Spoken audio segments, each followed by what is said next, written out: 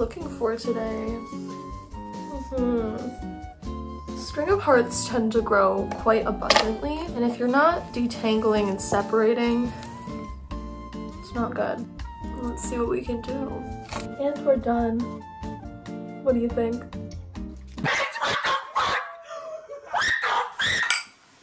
I woke up today shocked and confused to see that my beautiful pothos that has been in my life for almost 5 years was starting to give up on me. I was shocked as she's been my strongest soldier in the plant gang all these years. But at the same time, I couldn't blame her. You know, the circumstances that I've asked my plants to adapt to in this room has been highly unfair of me to then demand excellence. I adore this room. I love these windows. Unfortunately, they face north. So, in terms of sunlight, it's not looking good. I was never a plant person. I had never tried to keep plants when I was growing up in this room. And the apartment that I moved from was south-facing, wall of windows, more sunlight than I could ever dream of. And so it was a tough transition for them to move them all from direct sunlight all day to a room that gets no direct sunlight and the least amount of light of all the directions. And I'm gonna make it work, okay? So my dream, I'm obsessed with hanging lights, like pendant lights, especially easy ones that just plug into the wall, you flip them on, like you don't need to like do some electrician shit, like it just, you don't need to like wire them into the ceiling. This is like a pack of 3, this is like pretty, like, you know what, fuck Amazon, but like, this arrived in a day since I had this manic idea. Comes with a little baggie of stuff to hang it with. Then I'm gonna put in my grow bulbs. And then, call me crazy, I had another idea. How fun would it be? Have the hanging light and go hunting for some beautiful, like, vintage glass lamp covers, like lamp shades. And then that gives me a good excuse to go thrifting. So, let's test it. This isn't my ideal lampshade, but it certainly works. Oh, yeah, baby! I just need to get these suckers on the plants. The poor plants, they're begging for it. They're thirsty. Temporary solution. But she's fed, okay? But imagine when this is like hung properly in the corner.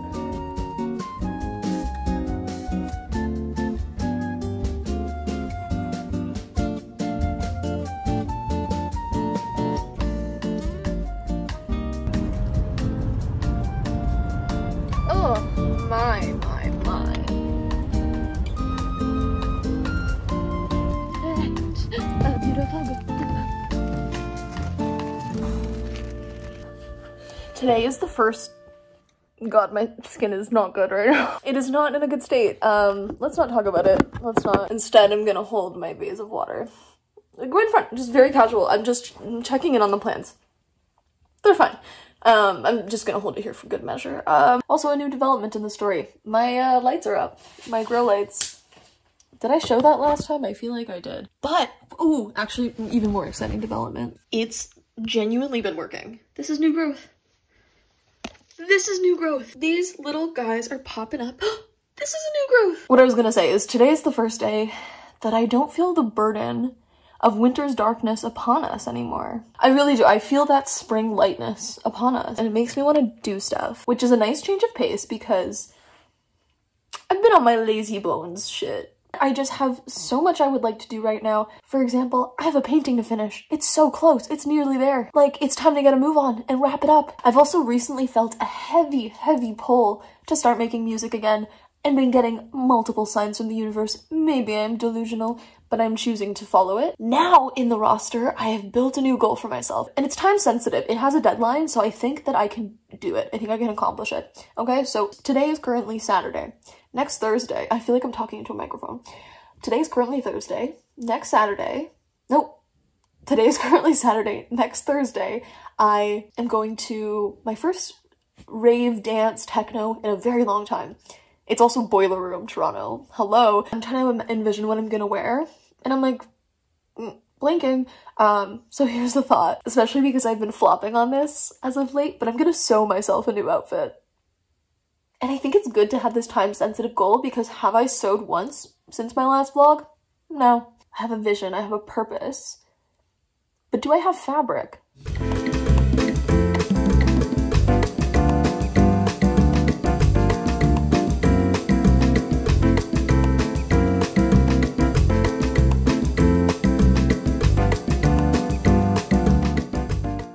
To start though by scheduling my night appropriately, and apparently I need this now. I don't think it's that my time management is bad, I just think it helps me to have a structure, like a schedule hour to hour of the different things I work on, because I feel like I bounce between so many modalities and things I want to do, and like as easy as it is to get caught up in a whole night of painting, I'll feel really guilty if I like don't get around to like continuing a song that I'm working on. So here's my attempt to do it all.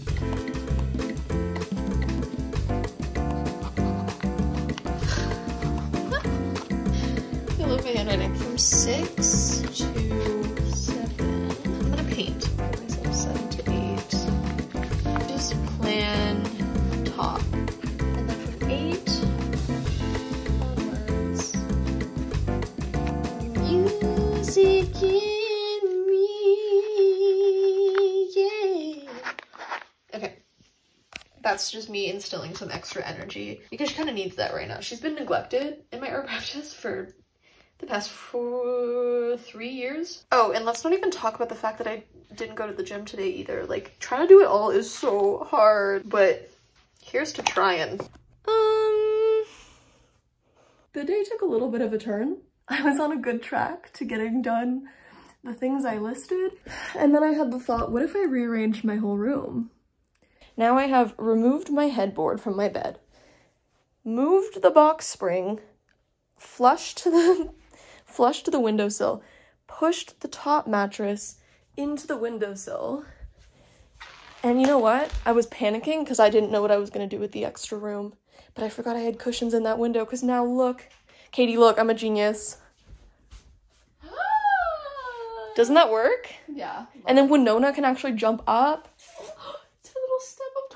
Oh! We got it.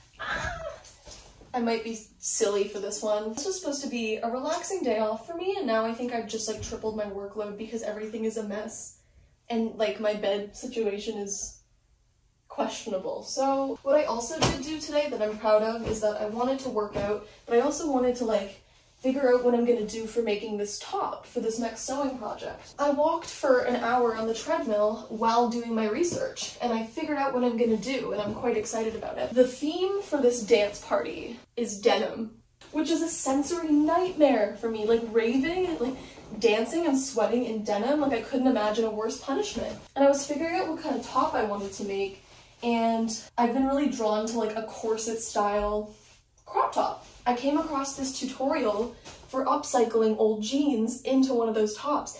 And just last week, I went to Value Village and got this pair of jeans that when I came home did not fit at all. Which, like, screw Value Village for getting rid of their change rooms because it was a waste of money. They don't fit me at all. But now I can upcycle them into this top and they're denim. Like, it's gonna work out so well. So I have the denim set and I'm ready to make this. But now I've just interrupted my day by rearranging my whole room and I'm exhausted. Ooh, yeah. Like, come on, in the summer, in the spring, when like the nice breeze is flowing through. I just smell the fresh laundry. Fresh linen. Tulips growing. Maybe we should go to Bath & Body Works.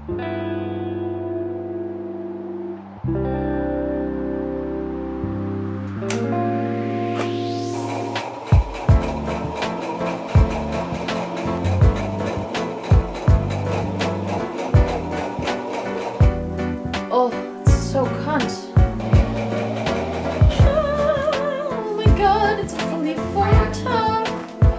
Oh, it looks really good. And it's not even hemmed yet, it looks so good. How excited are you to go to this rave and say, I made this. I made this. People would be like, I really like that top. Thank you. I made it. Oh my god, slaying serving. Like, this neckline is so flattering on me. Brother, I can't believe myself. You know, it's not perfect, but it's pretty. Is this like the most advanced thing that you made? I've literally never done anything like this in my life. Oh, I did get my deodorant on it. All right. All done. Need some adjustments. Like, it's definitely uneven and not much of a corset anymore. Well, also good thing that I have other jeans.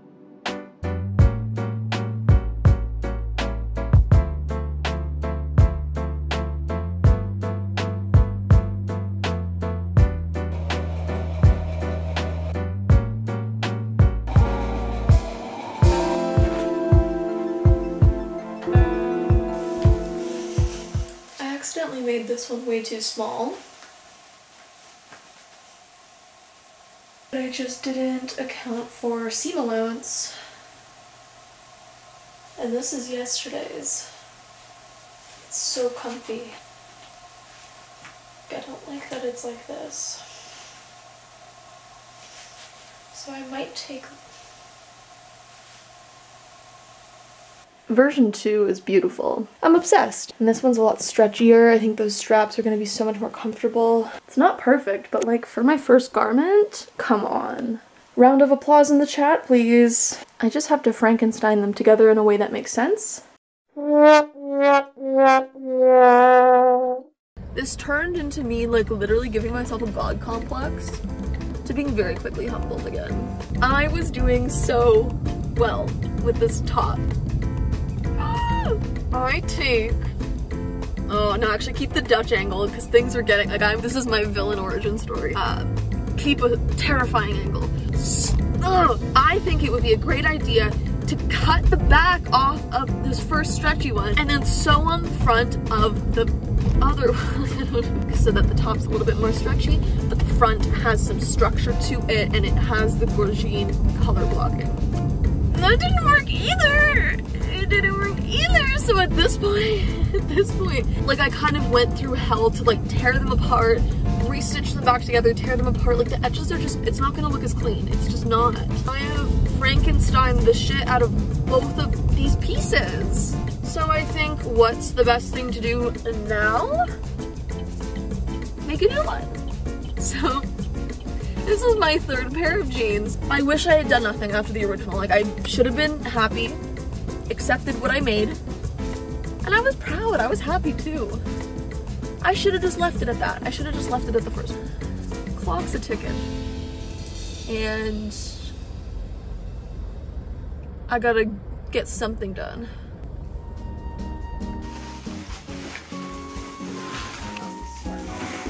Oh yeah.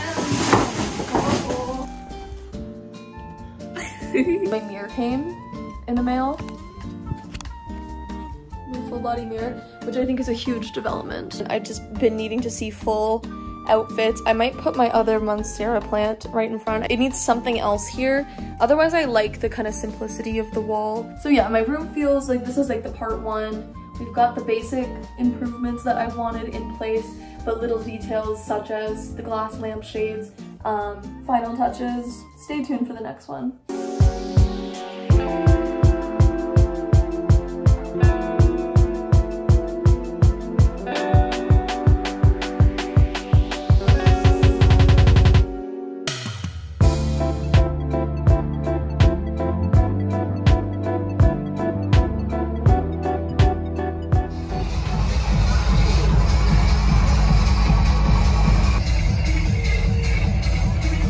Because either I'm a dummy or I'm a true icon who loves to live in the moment. I didn't take any pictures or videos of my final outfit that I worked so hard to make.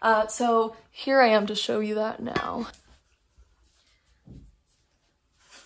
And I'll tell you, it's not the same effect without the full face or like cool shoes or anything, but here's what I ended up making. I ended up wearing the last top that I made. Of course, the bottom part is from the same pair of pants that were used to make this, so it matched as a set a little bit more. The bottoms are, I mean, the only way I can describe it is true camp. These are also like nylon stockings that I cut into to be these like arm warmers, thinking that it would be a little bit more transparent to match the chiffon or whatever I have here. I don't know what this is.